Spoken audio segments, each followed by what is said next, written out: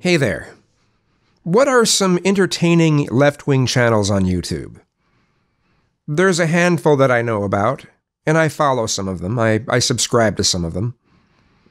But oftentimes they're too long, or if they're trying to be funny, they'll make the skit take way too long to get to the point. And so you're just going, okay, when are you gonna finally be done with this skit? Yeah, I got the gist of the skit in about 30 seconds. You don't need to carry it out for 5 minutes, right? Like ContraPoints. Okay, ContraPoints, it makes entertaining videos for the most part. She has a lot of information in her videos. But it seems that the larger the budget she has to make these videos, the longer she makes her skits. And you can't fast forward through any of the skits because you'll lose important pieces of information. So you just gotta watch the whole thing, and some of her videos are pretty long, like 45 minutes and such, right? So, you know, and I just don't find her humor to be that funny. It was funny when the skits were short, but it's not funny when they're made longer, as far as I'm concerned. So there's people like The Amazing Atheist. I lost a lot of respect for The Amazing Atheist after he decided to block anyone on Twitter automatically with a bot or something. Anyone who follows Cult of Dusty. Now, I understand he doesn't want to be bombarded by Cult of Dusty trolls. I get it, but I still lost some respect for him for that.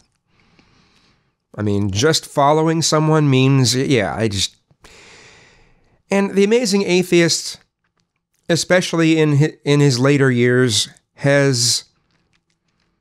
he'll take something that should be a 5-minute video and he'll expand it to 20. And it's just like, okay, why are you taking so long to do this? You know? And he'll do that play this game of, I don't know what they really mean, and then it's really being very facetious. He knows exactly what it means, or he knows there'll be something that will be a stupid comment that's left on his channel, and he'll pretend for 10 minutes, he'll pretend that it was a serious comment, and it's just like, oh, come on. You know, that gets old pretty quick, right? But he still, don't get me wrong, he still puts out some good content once in a while. So there are all the channels that try to set things up like a newsroom. You know, there's the Kyle Kalinske, Secular Talk. There's David Pakman. You know, they're entertaining to some degree, but they're very newsroom-like. Oh, then of course there's the Young Turks, the ultimate newsroom with a huge budget, huge budget. Look at their screens they have behind them. You know, they got a huge budget, and it's hard to know what their bias is other than money. Not a huge fan of them. There's Jimmy Dore. Jimmy Dore is a little less of the newsroom type of setup. It still tries to be pretty professional, but it's a little less newsroomy. And I probably, out of those types of videos, I think I prefer his the most. You know, Jimmy Dore, he critiques people that deserve to be critiqued. There's Vosh. Vosh can be entertaining, but his videos tend to be long, especially when he's doing debates, actual debates. Sometimes they're like 2 hours. He had a recent debate with Stefan Molyneux. People who agree with Vosh think that Vosh won the debate. People that agree with Stefan Molyneux think that Stefan Molyneux won the debate. I look at it, I mean, Vosh is far more to the left than I am. And so, I mean, they were talking past each other continually in that debate, but I actually feel Stefan Molyneux did a better job at the parts that I watched. I mean, I skipped through a lot of it because I wasn't about to watch that long of a debate, the whole thing. Especially when they're talking past each other so much. But Vosh is okay. But I rarely see channels that will critique or make fun of the right in the ways that you see lots of right-wing channels critique the left.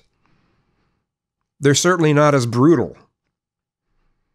They're certainly not as mean. I mean, now some people this isn't a YouTuber, although their videos sometimes get uploaded to YouTube. There's Bill Maher. Bill Maher is really harsh and sometimes crude and sometimes mean, and he does that. But that's a show with a huge budget, and it's on cable TV, so But that's another thing too, comedians. Right now, right-wing comedians seem to be funnier than left-wing comedians. Not all the time, but you look at people like Samantha Bee, she's not funny at all. There's Hannah Gadsby, absolutely not funny at all. But some people on the left just think they're great, and I don't really understand it. I think much of it has to do with a lot of left-wing thought is mainstream now. Not far left, although they do get in the mainstream once in a while, but anything that's rebelling against the mainstream is looked at as, well, being more of a rebel. It's looked at as being more the black sheep. It's looked at as it ends up seeming more entertaining. And for that reason, a lot of right-wing comedians seem funnier. It just means that people on the left have to work harder to be as funny. And I don't see many of them doing that. But, as far as left-wing channels, entertaining left-wing channels, who would you recommend?